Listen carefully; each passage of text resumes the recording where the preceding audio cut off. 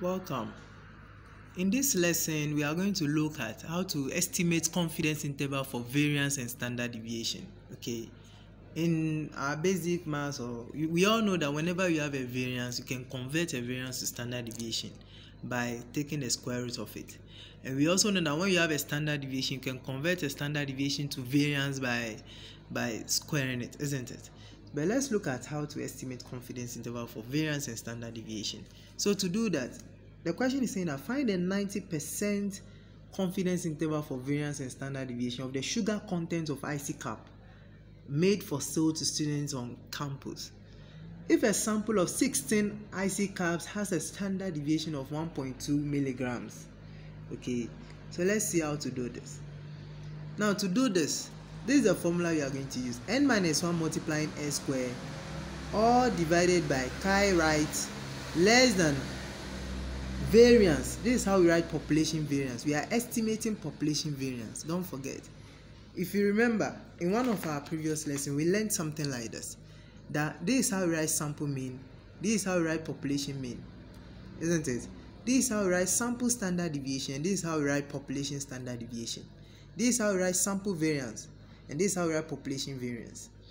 Sample variance is sample standard deviation square. And population variance is population standard deviation square. I hope you remember that. Yeah. So we are estimating population variance. This is how we write it. Okay, it's important to know that. Now, to do this, we all know our N to be what? 16. This is 16 icy cups. You took a sample of 16, so N is 16, isn't it? Now, when you look at the question gave us standard deviation of 1.21. So we will know our S. Okay. S means standard deviation, sample standard deviation. So we know our S, that small s, to be 1.21, isn't it? Now, we need the chi right and the chi left. And to do this is what you're going to do. You find area to the left. And area to the left will give you C plus 1 or 1 plus C. Addition is commutative. C plus 1 divided by 2. Now, here, our C is what? 90%, which is 0.9. So, 0.9 plus 1 all divided by 2. That is 0.9 plus 1 all divided by 2. It gives you 0.95. In 4 decimal place, it will be 00, isn't it? 9500. Okay, so since you know the area to the left, you can use the area to the left to find the what? The chi left, chi square left. Now to do this is what we're gonna do. You take the chi square distribution table. Now, what was our area to the left? Our area to the left was 0.95. So we are going to check chi 0.95. This is 0.950, as you can see. 0.95, it means 0.95. Okay, so you take this place. Now, before you can also read this, you actually need to find degree of freedom. Degree of freedom is equal to N minus 1, isn't it? And what was our N? 16 minus 1, which is what? 15. So our degree of freedom is what? 15. It's needed. So you check degree of freedom of 15. You have 15 here. Degree of freedom 15. And we are looking for chi 0.95. There's 0.95 here. So you chase it. What do you get? 7.261. Okay, that's your chi left. 7.261. 7.261. That's your chi left. Now, to find chi right, you need the area to the right. Okay, to get the area to the right, you can say 1 minus left. You can say 1 minus area to the left. 1 minus area to the left, which is 0.95, will give us, let's try it and see, 1 minus 0.95. It gives us 0.05. Another way of finding it is by saying 1 minus c divided by 2. Let's try it and see. I won't write that down, but that's just another way of doing it. 1 minus c, 0.9. Isn't it? Our c was 0.9 divided by 2. It gives us 0.05. Same answer. You see, so that's another way of getting this is another method of getting the area to the right, but there is no need quoting this formula anymore. Since you know the area to the left, you can say 1 minus area to the left to get the area to the right. Okay, so it's 0.05. So your degree of freedom was 15, as we knew, right? So you check chi 0.052, 05, as you can see, for the area to the right, 0.05. Trace it against 15, you get 24.996. 24.996. Here it is. 24.996. Can you see it? Yeah. So 24.996. So chi right is equal to 24.996. So straightforward, you can substitute the entire thing here. So we have what? 16 as our n minus 1, or as our s, 1.21 square, isn't it? Divided by chi right was what? 24.996. Less than population variance, less than, the numerator is same, the numerator is the same, divided by 7.261. So quickly, when we solve for 16 minus 1 multiplying 1.21 square, it gives us 21.9615, all divided by 24.996, less than population variance, less than, the numerator here is the same as here, so you still get same thing, 21.9615 divided by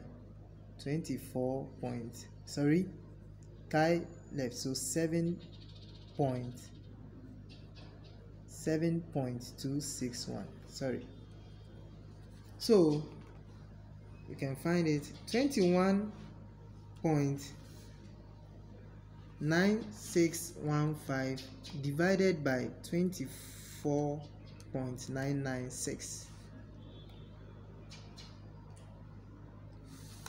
You get 0.879, less than variance, less than, when you do this as well, 21.9615 divided by 7.261, you get 3.024.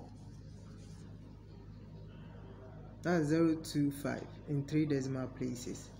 0.245 will become 0.25 in 3 decimal places. So this is the confidence interval for the variance. Okay, this is for variance. But to estimate confidence interval for standard deviation, you take the square root of the both sides.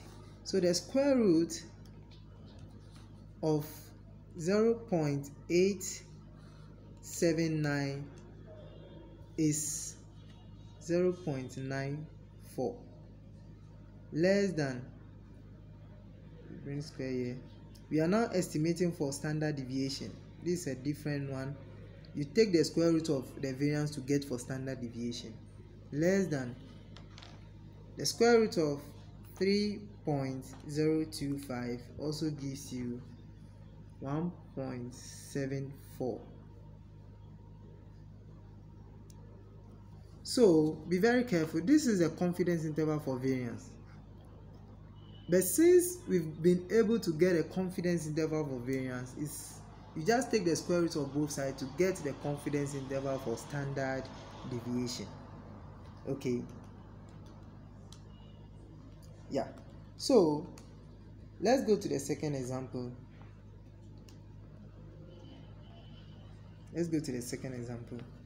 Now, in the example 2, they say find a 95% confidence interval for the variance and standard deviation for the nicotine content of cigarettes manufactured if a sample of 20 cigarettes has a variance of 2.56. Now, in this question, we've not been given a standard deviation. We've rather been given the sample variance. Okay, so let's see how to do this as well. Now, we have n minus 1, same formula, less than population variance, less than n minus 1 multiplying s square over chi right, chi left. Okay.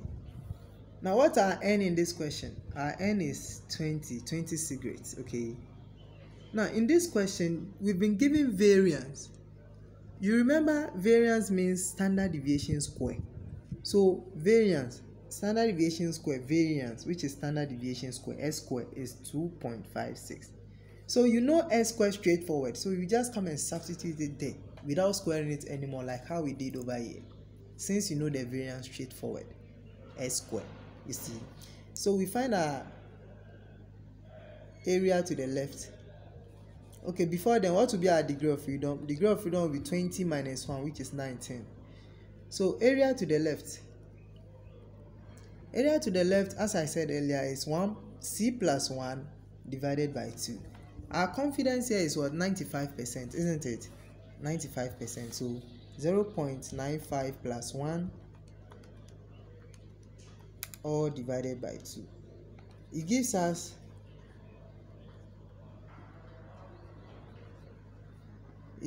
what? 0.975. So you can use this to find chi left. So to find chi left, you take the chi table again. We have 0.975. And what was the degree of freedom? The degree of freedom was 19. So we have 19 here. And 0.975 is here. So when you check it well, you get 8.907. 8.907.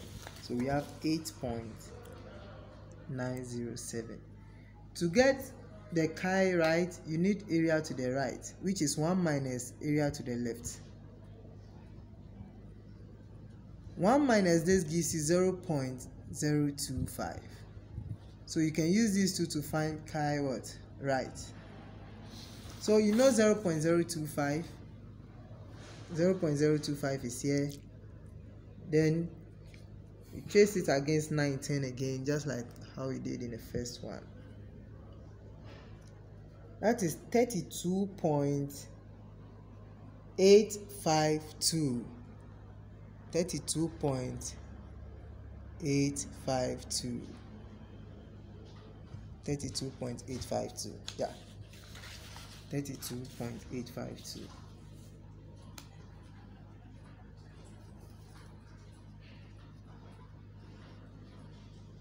So you can now substitute here, right? So what's our n? Our n was 20 minus 1. We know s square variance from the question. We weren't given standard deviation.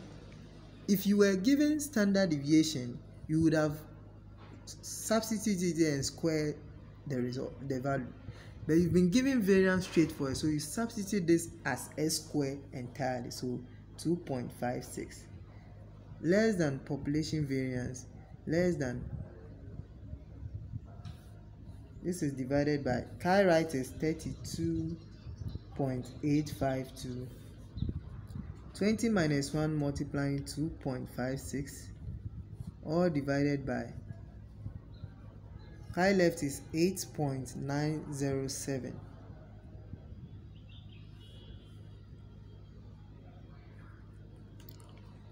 So you can take your calculator. 20 minus 1 times 2.56. It gives you 48.64. So here you get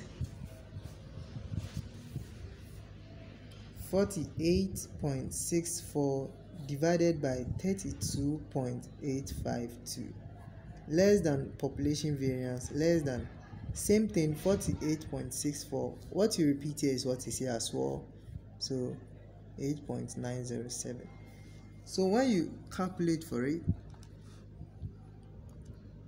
48.64 divided by 32.852, you get 1.48, less than population variance, less than